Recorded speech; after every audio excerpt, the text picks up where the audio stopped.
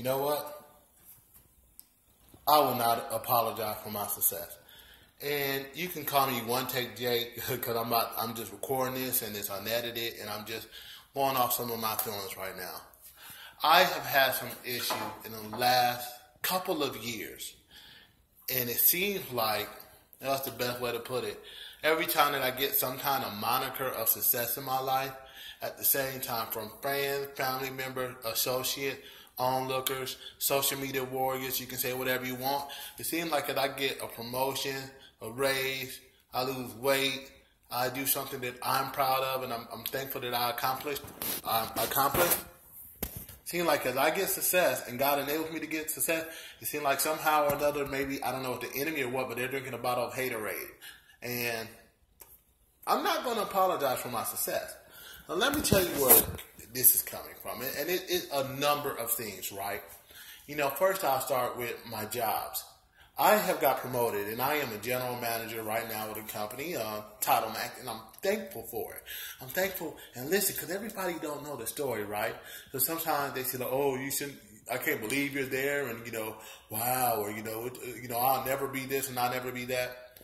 When it comes to my job at Title Max, right, and I need y'all to listen to this, I need y'all to understand that at Title Max, it took me three times interviewing there. And those 2 times, I did not get hired.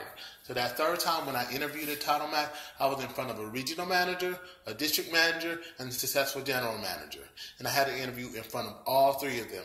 And I wanted the job, and I needed the job. And guess what? I have the job. Because I'm still living on Philippians 4:13. I can do all things through Christ. I will not apologize for the fact that I was able to get that job. Because everybody, they see your glory, but they don't know your story. Let me repeat that. They see your glory, and they don't know your story. Now let me take a look and talk about fitness real quick. Anybody that's been following my fitness journey, I know it's some. Right now, it hasn't been a lot, and I'm okay with that. I'm okay if I get 9 views. I'm okay if I get 900 views. Because it's one person that's touched by the videos that I do, that's what I'm doing it for. I'm proud of what I'm doing. And I get, you know, the Bible says pride leads to destruction. So I really need to look that up and understand that. When I say proud, it's not like, oh, it's all about me. It's all about me. But goodness gracious, right now, I am standing in my garage. And I have a video on Facebook. You see the background. You can even look at some of my pictures. I have video on Facebook. I got videos here on YouTube. And this same place that I'm standing on October the 16th, 2017, I stood here January 21st, January 15th. What's the difference? I was 305 pounds. Today I'm like 230 pounds. And once again, I will not apologize for my success. People are like, man, you know, all these pictures, all these selfies you're taking, these videos you're taking off your shirt. So what? It's my world. It's my life. It's my business. I'm able to do that as a human being in America. See, some of the problems you have in America right now, and I'm just going to preach a little bit, everybody want to say, oh, they're not judgmental. Everybody want to say they're open-minded. But the moment you say something that they don't agree with, now they got something to say against you. Guess what? I was going to vote for President Trump. I voted for President Clinton. I identified as Republican. Now I identify myself as whatever the heck I want to vote for. And that's okay. Because this is America. I am a Christian. And if I serve a Lord and Savior that gives me the choice to choose, why am I going to be put in a box by somebody who's saying I should think this way, do this way, be that way? No, I'll be the way that God designed me to. Anyway, that was the segue. That was the sign point. What I'm saying is this. Right now in life, I'm at the point where I'm trying to lift heavy. I'm trying to lift as much weight as possible. Some of the weight, some of the machines in the gym, I want to do all the weight. But guess what? And this is what people don't get. Because sometimes people might even see this subject line, this topic that says, I will not apologize for my success. And they will instantly think that I'm a cocky, arrogant fool. They will think that. But here's the deal. There's 4 parts, and I'm going to end this with me when it comes to fitness. Now, I'll tell you about fitness. Number 1, I do what I do because I can do what I can do. I came into this garage, I had 10-pound dumbbells, I had this elliptical machine right here, my buddy, my pal, that I still hardly use. I got the exercise bike that I'm right in front of that I still hardly use. I had 10-pound dumbbells, the air stepper, and a jump rope. And I did what I can do so I can do what I can do. I did that. I was successful. Then I took those 10-pound weight, and I got 20-pound weight. When those 20-pound weight was too light, I got more weight. And I got stronger and stronger and stronger. And guess what? I want to be as strong as possible. I do what I can do so I can do what I can do. And that's for me. Number 2, my awards, my satisfaction, my sense of accomplishment right now for me, are my personal records. I want to bench press 400 pounds. I want to bench press 500 pounds. I want to squat 500, 600, 700 pounds. I want to deadlift 400, 500, 600 pounds. I want to leg press. The machine I can do all the way, but I want to do all the weight with proper form. I want to the dumbbells at my gym go up to 125 pounds. I want to press them. I want to shrug them. I want to curl them. I want to do what I want to do. That's my moniker of success. So that's one thing. Number 2, in the midst of all the reasons why I'm doing all these things, for me personally, if I'm not helping somebody along the way, what's the point? So I lived a life of obesity. And for those who don't know, and this will be another video, but I have rode the roller coaster of fitness for the last 18, almost 20 years. I have been in shape and eating like crap to right now I'm in shape and I'm eating a lot better. But I'm not perfect. But what I'm saying though is this is me. This is where I'm at. This is my journey. And I'm okay with where I'm at. If you're not okay with where I'm at, then you don't have to follow my journey. But that doesn't mean my journey is going to change because of your preference. Number 3, this is a big thing. And this goes back kind of to the state of America. There are all types of ways to get to where you want to go.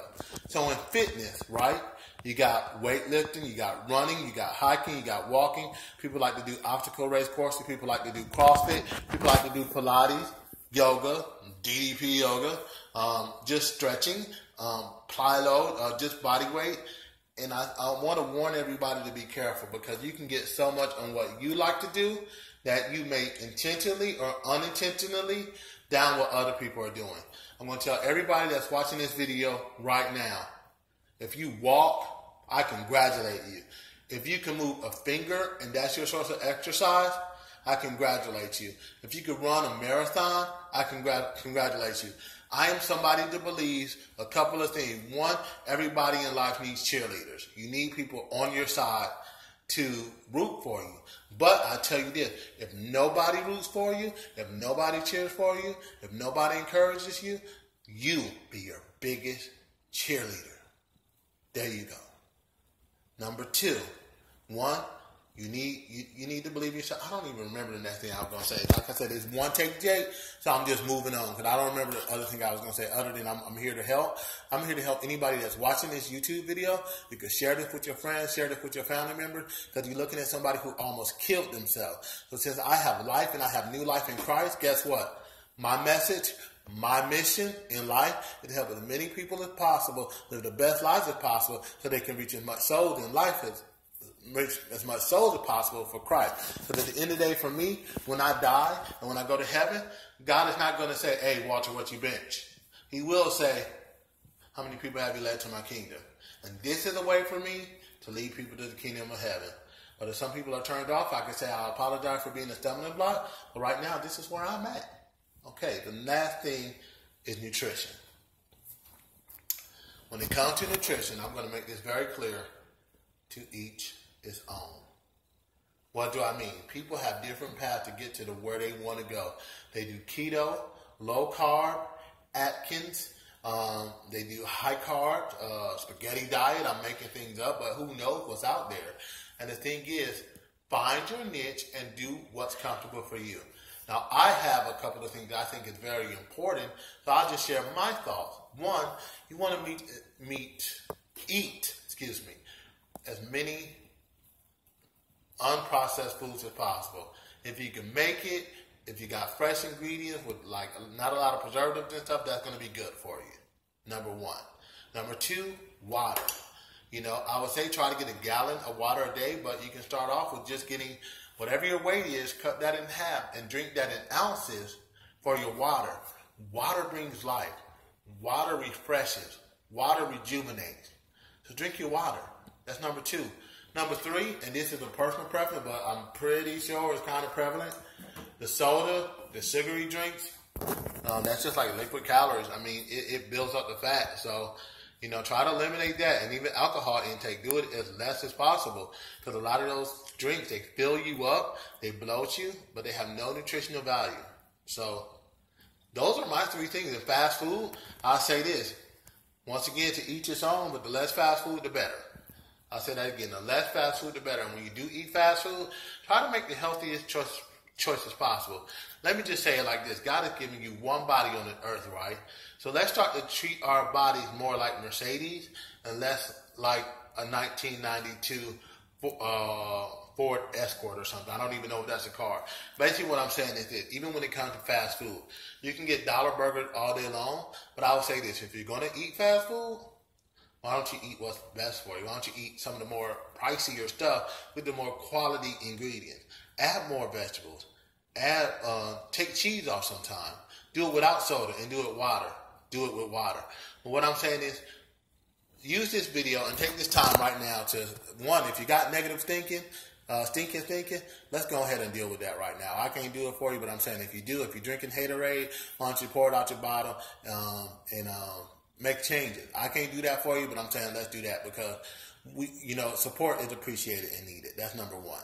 Number 2, encourage your brother and sister, man, in this. We all on separate journeys. We all are on separate journeys because we all are separate individuals, but support.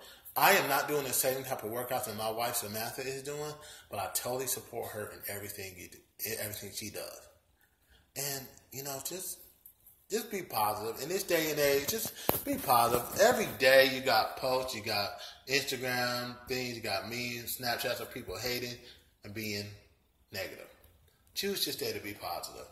And with that, I'm out. I will not apologize for my success.